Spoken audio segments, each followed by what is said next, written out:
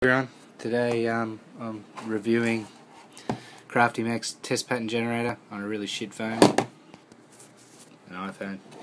Sorry, the camera's a bit blurry. What can I tell you about the unit? Awesome build quality. Not that you can see in this video, but everything about it is awesome. The feel is terrific. It's got a lot of weight to it. The toggle switch is good. The dip switches feel amazing. Even the 9-volt battery connector is possibly the best quality I've ever felt in a 9-volt battery connector. And if you get one, you'll see exactly what I mean. You'll be like, shit.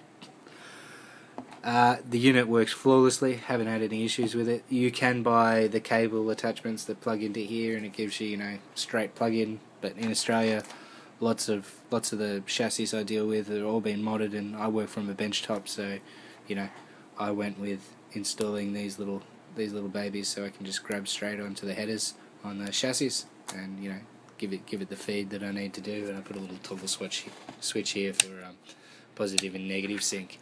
And I pretty much got the the idea off my Peak Atlas.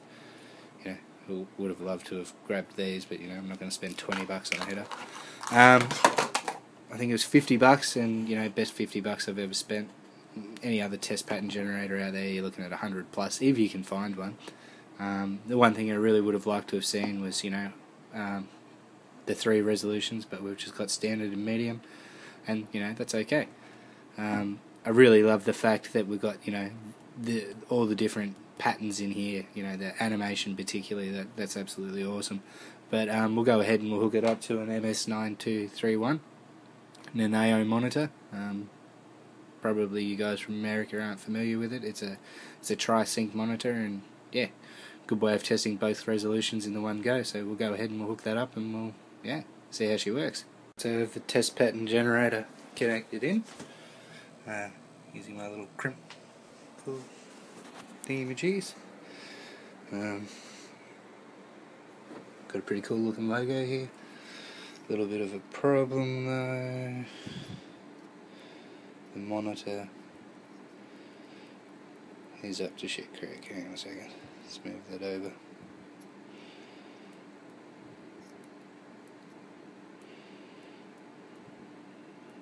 There we go. That's good enough. Alright. So we're presented with this on the standard resolution. If we switch to medium resolution though, we just brought it straight to this.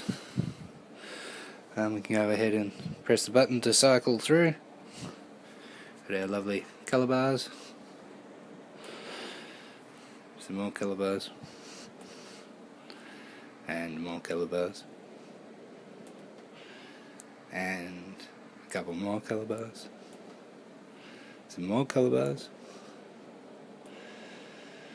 Red, green, blue, yellow, grey, I guess grey or white, and this cool little animation which I think is awesome. Saves me having to connect a game board to burn her in, make sure nothing's running incorrectly, and you have to power cycle it to switch between resolutions. So I turn her off, turn her back on. Monitor's an auto switching tri-sync. That's mainly why I really would have liked to have had high resolution, but that's alright. And same stuff again. The quality of this unit is absolutely unreal. I have to hand it to CraftyMech. He did a terrific job. Right down to the bloody battery terminals. Like, the battery terminal for the 9-volt battery is actually probably the best one I've ever felt. I've had a lot of test equipment, and they all use that same cheap piece of shit. Personally, I haven't even seen the one that's used in this, but it is absolutely unreal. So hats off to him for that one.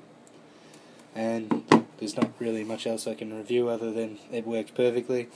I pulled this thing apart and modded the headers without even testing it, because I was that confident that it was going to work by how well built this unit is. It's got a good fair amount of weight to it. You could probably knock your housemate out with it. It's absolutely awesome. Anyway, that's about all I have to say. Cheers guys, thanks.